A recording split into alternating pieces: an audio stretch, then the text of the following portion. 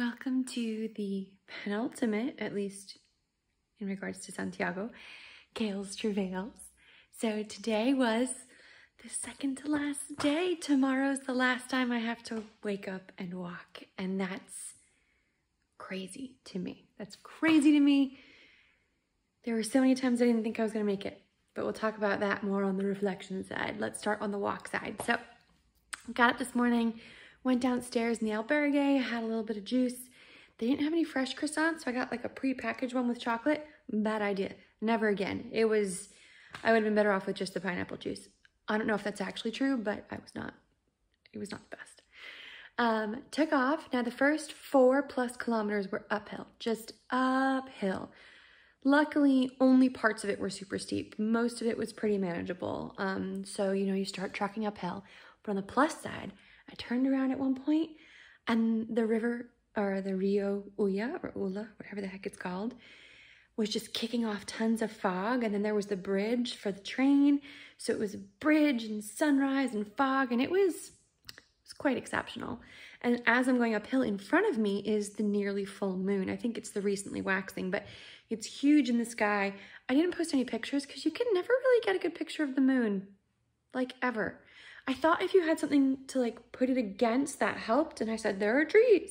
It didn't help. It didn't look good. But I loved it. I loved marching towards that moon, sunrise behind me, uphill. There was this one tunnel that I had to go through, which I'm pretty sure was a pedestrian tunnel, but on the side that I started on, it was, that morning glow.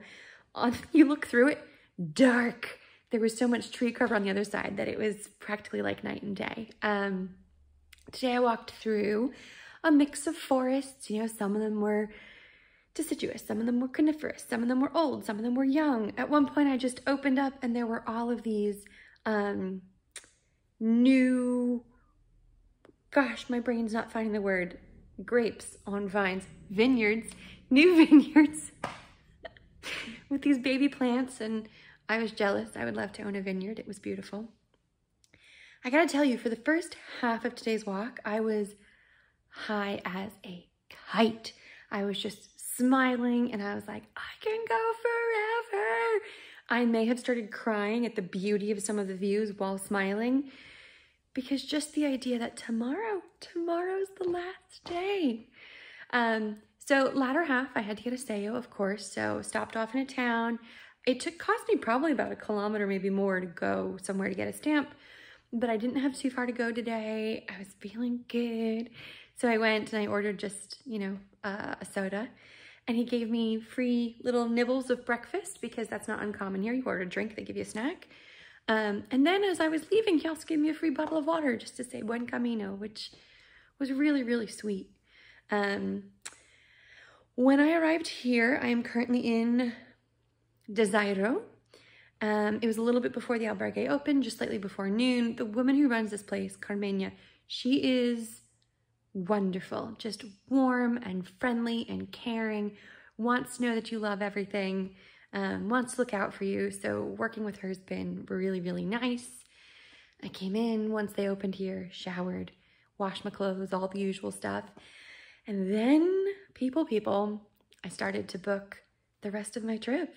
Now that I know tomorrow's Santiago Day, I booked a day trip out to Finisterre. I changed my hotel in Madrid to be longer so I can go do some tourism in Madrid.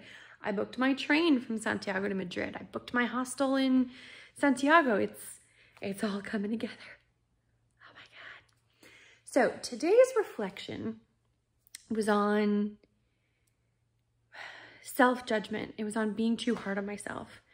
So like I said earlier, tomorrow's it. And there were a lot of times I didn't think it was going to happen. Now, sometimes that was because of an acute injury, but sometimes it was because of a minor injury. And sometimes it was because I was getting myself so stressed out about succeeding, whatever that might mean, that I was waking up sick in the morning. I was more stressed to walk than joyful. And I was just like, why am I doing this?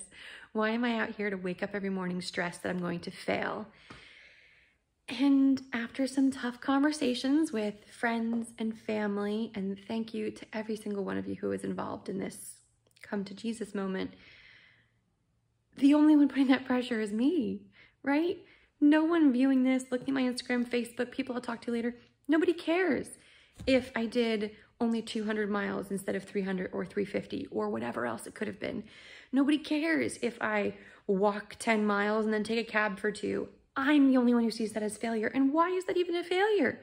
If you were to look at me a year ago, sedentary. I did nothing. You know, I was still in that pandemic, like so many others. And I wasn't leaving the house, basically. I asked my family, I just didn't leave the house. And then planning for this trip really got me out and moving and engaging. And sure, it didn't look exactly like my first plan, my second plan, my third plan. It probably doesn't even look like the 6th plan I made, but I did something. Whatever I did is more than I would have done if I hadn't come. And the fact that I was putting so much pressure on myself that I was feeling sick is just, I mean, it's stereotypically me, but it's so stupid. It's so stupid. So I'm not going to say that I'm magically cured of my super hard on myselfness. If I had had to bail due to injury on this last 100 kilometers, that would have been really hard for me. I'm so grateful that I can finish it because then I don't have to work through the emotional fallout of not finishing it. So I'm not going to say that I'm going to go back and suddenly be like, I am giving myself so much more space and patience. No, I'm not cured, but I'm going to work harder because what value did any of that judgment have? Nothing. It made me sick. It made me miserable, and no one else gave a crap. And I think, I mean, I don't know why this trip's the thing that finally made me realize it's not like I wasn't aware before that I'm too hard on myself. This is something people have been telling me forever. But, you know, maybe it's time to turn over that new leaf. Maybe that's what pilgrimages are for. Or maybe you'll talk to me in 4 months and I'll be giving myself too hard a time for something new. Who knows? But that's what I thought about today as I was walking, right? Even in the latter half when I started to get tired and it hadn't even been that long of a day and my arches were starting to hurt and I was like, oh man, this is only a short day. Trying to get into that and be like, I hear you, yelly part of my brain. However, we're still out here. We're still doing it. We're making it to Santiago tomorrow. And I might have even seen the cathedral today. Aunt Marianne, thanks for the spot. I'm glad you're with me on that. So yeah, so that's what I thought about today on my penultimate journey. Tomorrow to Santiago, I have a hostel. It's only about 7 miles. The pilgrim office where I can get my final stamp and hopefully my certificate of completion opens at 10. I probably won't be there at 10, but Mass is at noon. So I would love to be able to get into Santiago by 11. Because that means I could wait in line at the pilgrim office for a whole hour if I had to and still make Mass.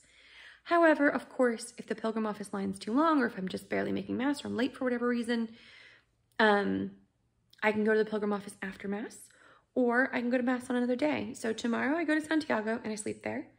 The following day, I booked a day trip to Deseiro where I can see the end of the world. I'm very excited. It was at one point thought to be the westernmost point of Europe. It's, you know, looking over the Atlantic. I love the ocean.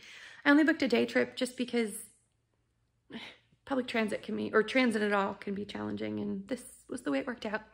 And then the day after, so tomorrow's the 23rd, Deseiro the 24th, the 25th, I have a train in the evening back to Madrid. So I'll spend, you know, most of the day on the 25th here in Santiago just exploring, and then I'll take the train back. I extended my hotel reservations. Now I'm actually spending 4 nights, but I arrived super late one night, and then the last night is just before my flight.